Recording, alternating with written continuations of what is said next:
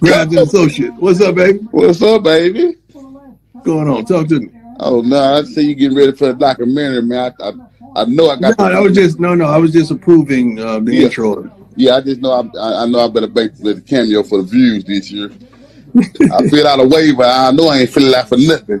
Yeah. Yeah. So how the week going for you, Coach?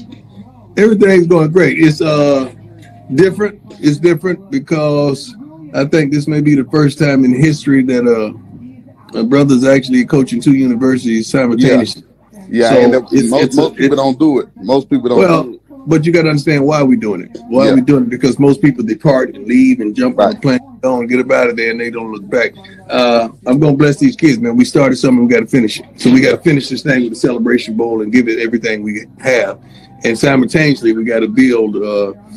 We got to build this thing in Colorado. So So it's a lot going on. There ain't a lot of sleep going on right now. We got to grab these kids. We got to be dominant. Yeah, on both sides.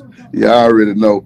I maybe I can ask you the questions like a lot. You know, I've been putting out a lot of fires. Hey, look here. You need to put out no fire. Yeah, I know. We don't get.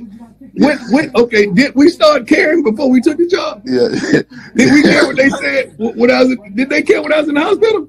No, that's what I said. I said, man, Did they care then? A man almost lost his life trying to get back there. When was the last time one of these folks asked me, Coach, how you doing? How you doing? How's your leg? How's your health? Yeah. How your toes coming along? Hey, we ain't gonna care either. Yeah. We good? Yeah. And it just this, and I'm like, man, I guess, I was just something about the departure, how you left, and I think it's a lot of the time you gave them hope, and it's like a bad breakup with anything. We ain't gonna stop giving hope. We don't stop giving hope. But no, it just, some people feel like you gave them hope and just to let them. But what I'm saying, we're not gonna stop. We're gonna always be a conduit of hope and a conduit of unity and a conduit of love. We gonna do that. Yeah, we're gonna do that. Yeah, and so that's why I was like, okay, but I mean, no. What it is people get upset that how you infect their lives, or they can't utilize you no more. Like how I fit into their life. They don't realize how you fit into my life. Like what about my life? Right. You're so concerned about how your life, what I'm doing for your life. Right. What about my life? My life, and my kids' life. But my mama's like, shoot, I got everybody. Their mama died. My mama here with me, my sister, my nephew, my son, all my sons. Yeah, and I think people don't get a lot of time. It'd be what then how can they benefit our viewers? Sometimes there you go.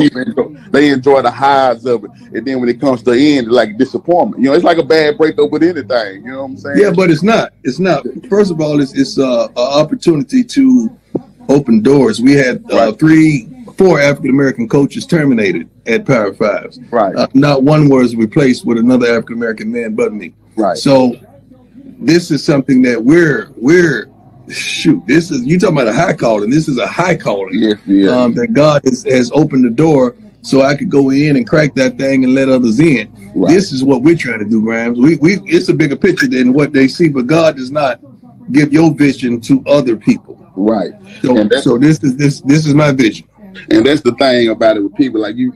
It's like if you win 0-30, you know what I'm saying, didn't win the game, then it wouldn't be an issue. Oh no, it ain't no issue. Be ready while you're here, but it's like, you get terminated. Remember I see you get terminated, elevated. One of the two. Ain't no issue. Yeah, and I tell people like what? Why is it? It's like you. It's because the HBCU, and what about the black children that's going to attend Colorado? They don't matter because they don't attend HBCU. No, not to them. They don't. Right. So that's the whole thing, Coach. But like it comes with the territory. Like I tell you all the time, it comes with. Hey, Graham, look at man. When I was 8 years old, they was talking about me. Right. When I was 10, they was talking about me. When I was 15, when I chose Florida State, when I chose to play 2 sports, when I left Atlanta, when I went to San Francisco, when I went to Dallas, when I went to Washington, when I played for the Yankees, the Braves, as well as the Cincinnati Reds. They don't ever stop talking. You know why? Because I provoke thought and I provoke change. Yeah. When you're a change agent and a conduit of change, maybe they're going to keep on talking. When they stop talking, that's when I'm going to worry about it. That's the problem. Like I said, they talked about Jesus and put him high on the cross. And you talk about a lot more. They talk about a lot more brothers than Jesus. Yeah. and you think you exempt, you got to be a new fool. But I'm proud of you, Coach. I'm riding to the wheels full off. Well, I love you, my brother. Keep on doing what you're doing, man. Hey, and I want to see you this year. if you would have turned down 300,000 with 5 million, I would have swung on you, coach. It wasn't 300,000. Hold on. Remember, I gave back half, but we ain't gonna talk about that. They don't want to talk about that.